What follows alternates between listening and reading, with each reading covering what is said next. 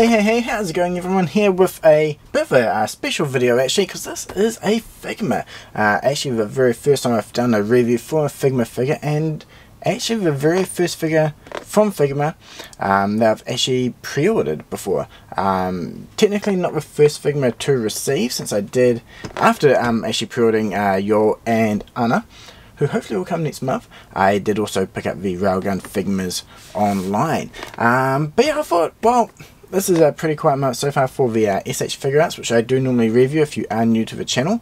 So I thought, yeah, you know, it'd be pretty cool to have a deeper look at Yoh here and kind of see how he does compare with the Figuarts releases as well from Tamashii Nations, for those who might be like myself who don't really collect Figma.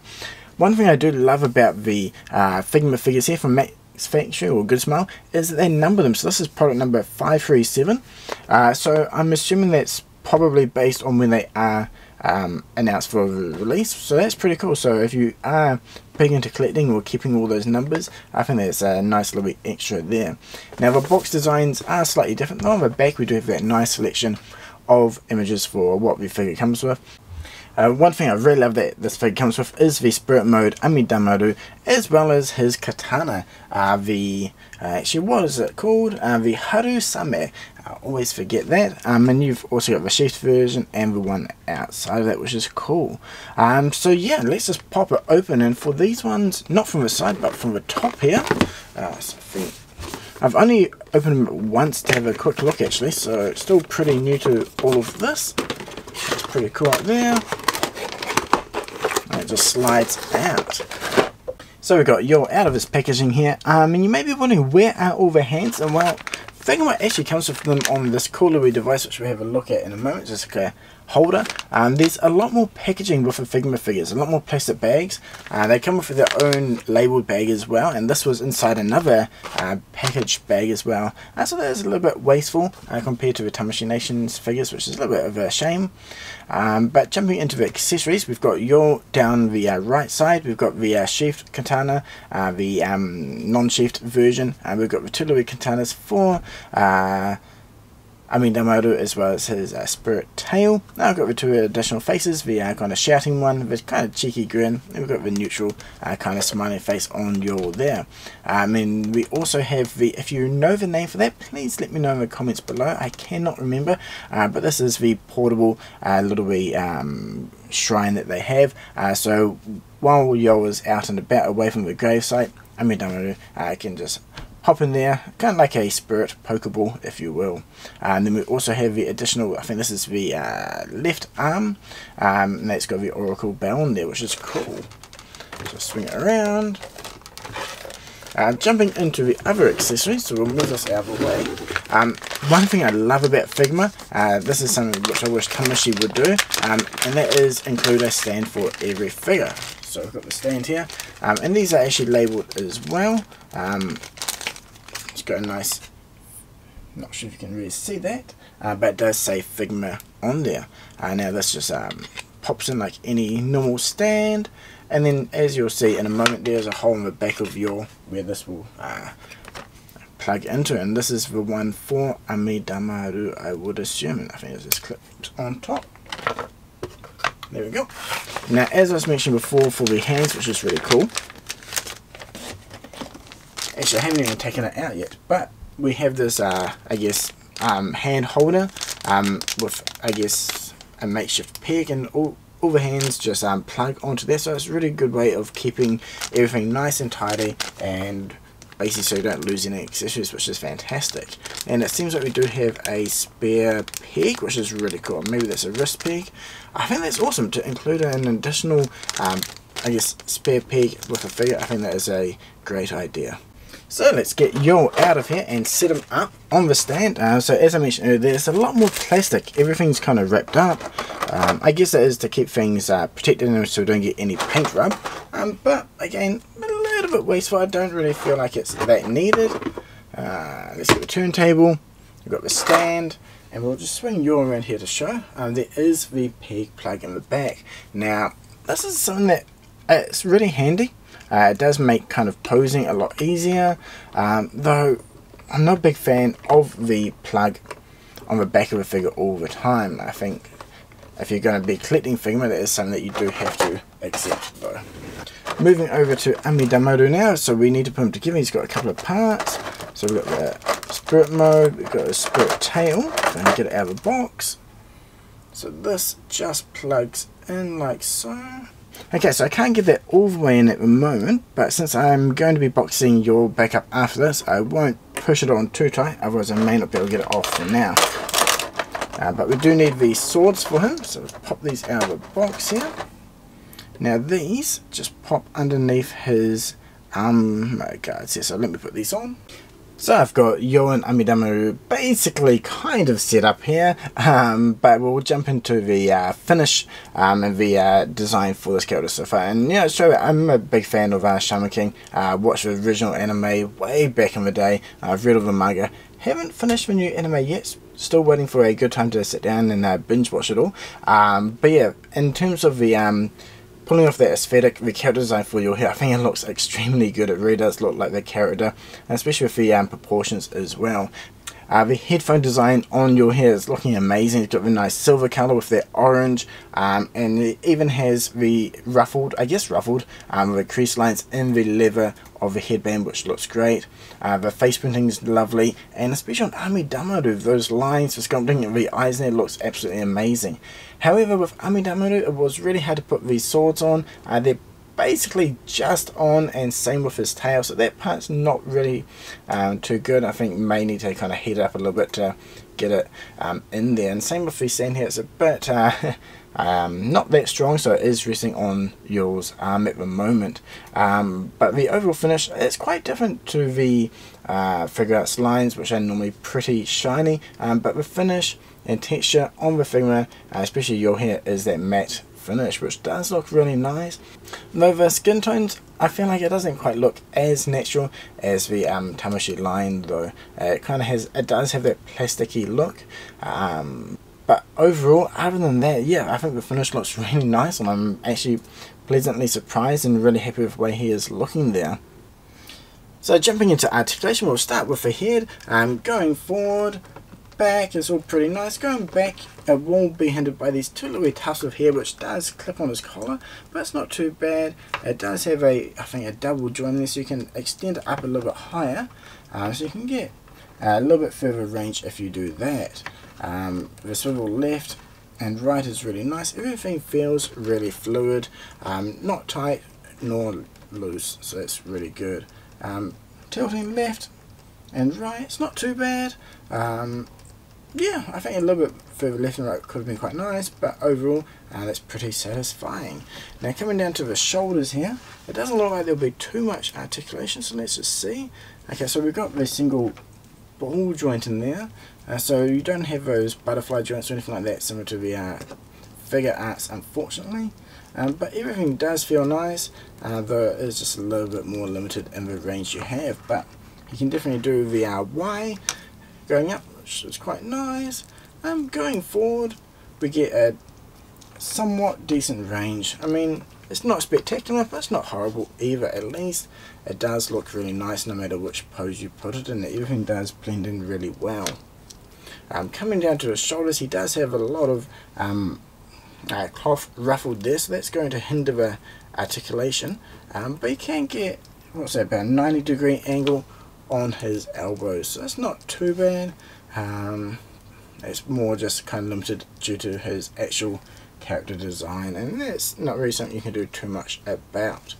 Now coming down to the wrists, you can definitely see the pegs on these figures compared to the Figuarts, a lot more noticeable, and kind of some unnatural motion there. You have to be quite careful, but you do have some fantastic range since that full ball is exposed.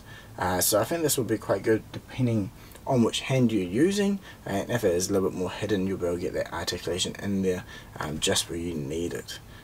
Though do be careful, because you can kind of make it look a little bit weird. Coming down to his torso here, there is one single point of articulation just below his, or just above his rib cage, and actually he can bend forward pretty far. That is impressive. Going back, not so much. I think it's more just his top there that's hindering it, but you can actually start to see underneath his waist there. So I think if you did push that back further, that would start kind of opening up a lot more and looking pretty weird. So yeah, going forward, nice. Back, not so much. Yeah, you can actually tilt left and right pretty well, but again, that gap will open up, and it is a little bit weird, but if you kind of angle it, I guess, on just the right angle, his clothing will block that gap. So a little bit hit and miss there. Coming down to his hips, now his legs, actually they can spread out pretty far. It kind of has this weird, almost looks like a midget t-shirt actually, but his legs do actually move pretty well. Going forward, it's not bad. Since this is rubbery, it will move out of the way, which is quite nice. Going back, it's actually not too bad either. It does get hindered a little bit just by that butt flap, but overall not too bad. But yeah, all the joints feel really nice. It's got just that right amount of resistance. His knees, not too bad. A little bit further up could be quite nice, but overall, even when fully bent, it looks pretty nice. The peg colouring to the actual body matches up pretty well. Now his ankles, again, due to the character design, should be pretty limited, but we do have a little bit of tilting going on, and it actually, okay, so this top part will swivel as well, which is quite nice. And actually, I mean, considering the design there, not too bad for the articulation. I mean, it's limited, but it's passable. It's not too horrible. So moving to the faces now, so this is the default one on the box. It's just that kind of happy-go-lucky smile, which is awesome. I think, yeah, the printing's really nice. The eyes, you got a little bit of highlight in there as well. I believe to change the face, we just pop the front bangs off, and then we can pop the faceplate off as well. Next up is the screaming face, and again, yeah, this one looks really nice. It looks really yeah, cleanly sculpted, and all the lines and colouring of the faces, yeah, really clean and nice. Looks good. And finally, with that big kind of cheeky grin, that's really nice. Got the curved eyes there. You've even had some extra line detailing on the teeth to really bring through the cheekiness in that smile. It's fantastic. I can definitely imagine him kind of skiving off, hiding from Anna with this face on him. So to change over to the Oracle Bell arm, we just have to pop out that arm from the peg there. It wasn't too hard to do, and we just slot the new one in, just like so, and then we can attach a new hand. So let's put on one so we can hold the katana. Okay, so we've got a few accessories on Yoh now, but I do want to quickly go over the sheathed katana that it also comes with. So it's lovely black colour and brown lines. Now the handle is exactly the same as the one attached to it, which has the lovely magenta and gold colouring. Now the hand here we have for holding the katana, he does have one for both left and right. And the Oracle Bell wrist here, this just has to pop off the upper joint here. It is pretty easy to take out, and the hands are super simple to change as well. He also does come with an additional hand here to hold a portable tombstone for Amidamo, which is really nice. So yeah, overall the accessory is really fun and easy, and having the additional hand holder I think is very handy, especially since the pegs that Figma uses are basically just a straight rod, so it is nice and easy to switch hands in and out. You don't have to worry about popping it on or off. Now that can bring us into, I guess, the final thoughts for this review. And overall, I'm pleasantly surprised with Yoh. I'm definitely happy I pre-ordered them, and super pumped to get Anna next. Hopefully she does come next month, but who knows, she may get delayed. Now Yoh here was, I think, delayed for about 2 months, which seems to be a bit of a regular occurrence with Good Smile, since they aren't quite as big as Bandai, unfortunately. But jumping straight back into Yoh here, pros, the finish is really nice. I like the matte finish. The headphones look extremely good. Amidamo looks amazing as well. I love it. Black, red and gold trim on them. Everything just really pops. The way the stand works here is really cool. And the accessories it comes with, the Oracle Bell and the katana, as well as the tombstone, I think that is really nice. The range of expressions we get, the 3 expressions there, I think they work really nice. It does kind of cover every range, which is really good. Changing the, as I mentioned earlier, the hands is nice and simple as well. Now jumping into the cons, Ami Damaru, putting him together is really hard. This one will probably vary slightly from figure to figure, but his katana, very hard to get on. His tail, very hard to get on. As you can see, it's not even attached properly currently. His feet and kind of hands, I feel like this is common throughout Figma, but it does look a lot more figure-like compared to some other figure lines out there. The articulation, overall, not bad, nothing amazing. The shoulders are pretty hindered. The forward motion's nice, but bending backwards is extremely limited. While the hands do hold the accessories, they're kind of loose. I mean, it works, but it's not quite, I guess, as clean or tidy as I would say the figure arts are in that area.